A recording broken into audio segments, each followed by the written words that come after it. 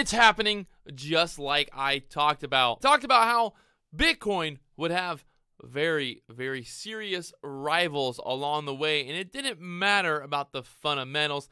It didn't matter about how much people love Bitcoin or anything like that. Today we're talking about the all-new Libra global currency. And this, my friends, this is dangerous.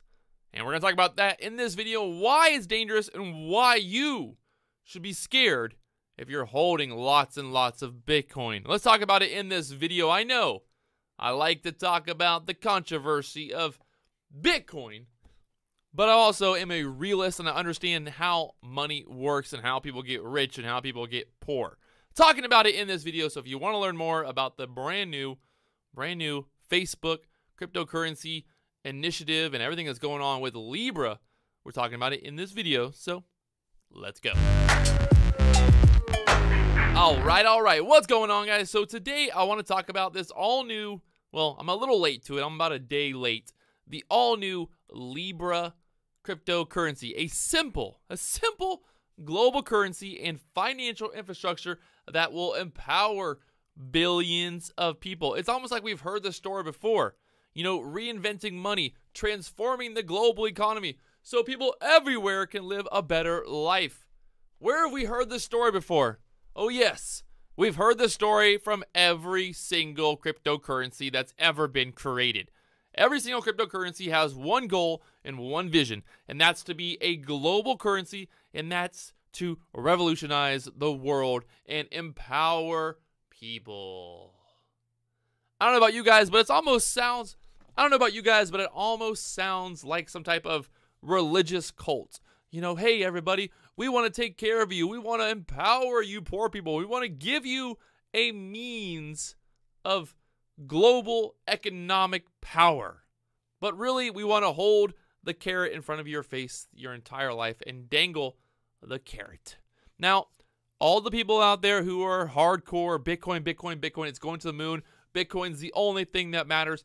I understand that this video is going to hurt your feelings. The idea that maybe possibly your ideological idea that the world is going to, for some reason, change, and Bitcoin is going to be that change, that everybody is going to adopt a simple cryptocurrency like Bitcoin, and there's never going to be any inflation, and the whole world is going to operate on just one blockchain. Well, I hate to burst your bubble, and I know I'm going to get a lot of hate down below, but we got to be real here, people. We got to talk about the real deal. And at the end of the day, what it comes down to is one simple idea here, and it's money.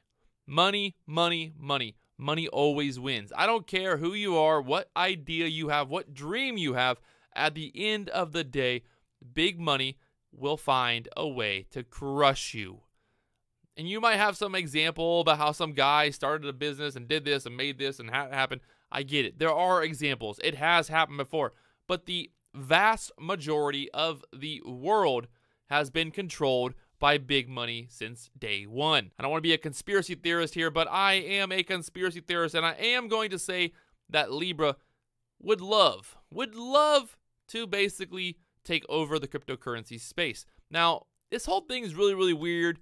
I haven't really spent a ton of time researching it because I really don't care that much, because I pretty much understand how cryptocurrency work, and I understand the idea behind Libra that, you know, everybody's just going to get rich and everybody's going to have fun. It's going to be great.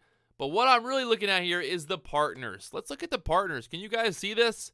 You got all these massive partners. You got Coinbase, you got PayPal, you got MasterCard, Uber, PayU, Spotify, eBay, Stripe, Lyft, Visa. Can you name a major financial company that's not listed on this? Yeah, maybe you could, but in general, look at that name. Look at that list of partners, my friends. Look at that list of partners. Last time I checked, there are no major partners with Bitcoin. Now, obviously, there's Bitcoin, different companies that use it or whatever, and you're going to talk about how there's some cryptocurrency company that's making huge moves with massive partners, but they're not listed on this or on the Bitcoin website. Well, there's not really a Bitcoin website, but there are no real crazy, insane Bitcoin partners.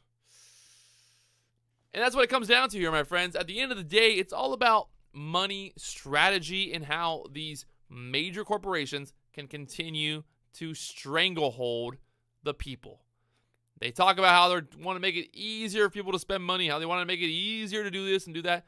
But at the end of the day, there's always going to be a little bit of a kickback to these companies, and these companies are going to be more successful because of a global cryptocurrency, which will be called Libra. Now, Facebook is going to have a new, I guess, kind of cryptocurrency platform or a new thing called Calibra. Or Facebook, Mark Zuckerberg announced that Calibra will be heading this in terms of the Facebook interest. Calibra will be focusing on Facebook's interest in cryptocurrency, and also they'll be working on a digital cryptocurrency wallet and a way for people to exchange cryptocurrency and stuff like that. It's all very, very interesting. So obviously, you know, we've got all these major players in the game, and I understand that you are going to argue with me, and you're going to tell me that Libra is going to tank and Bitcoin's going to the moon either way.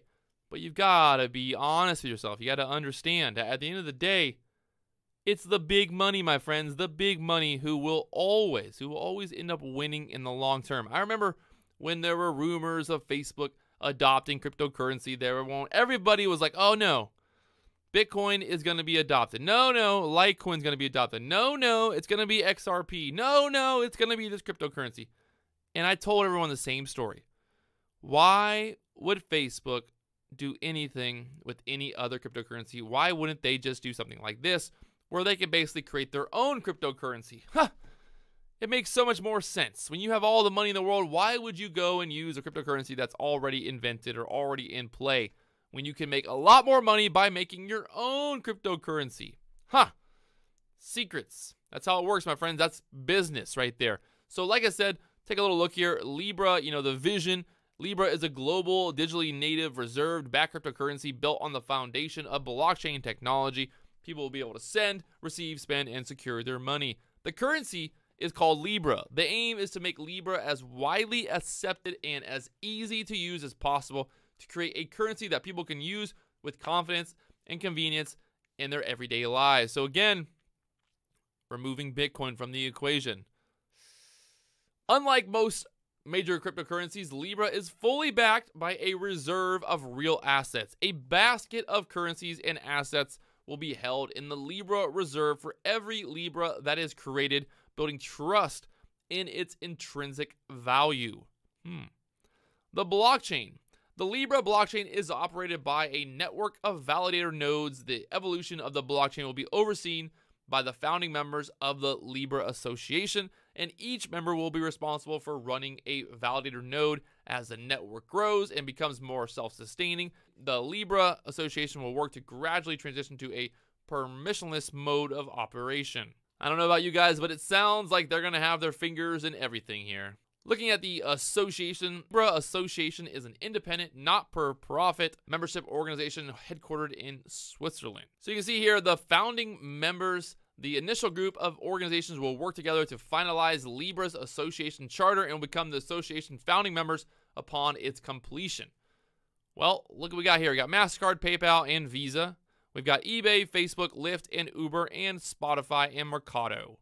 We've also got Vodafone, Iliad, Anchorage, Coinbase, Expo, and venture capital funds as well. So I don't know about you guys, but these are some big names, a lot of people with a lot of money right here, my friends. So we've got to be worried about the idea that Bitcoin could be threatened, very, very threatened. At the end of the day, like I said, money always wins. Doesn't matter how much you believe that Bitcoin will be the global currency. It just matters who has the most money and who's going to make the global currency, not Bitcoin. This could be the last and final hammer or nail in the coffin for Bitcoin, my friends. This could be very, very bad. And I don't want to make anyone worried, but this could be bad. This could be really bad. Incentive do these companies now have when they are founding members, when they are working towards making Libra the cryptocurrency that rules all the cryptocurrencies?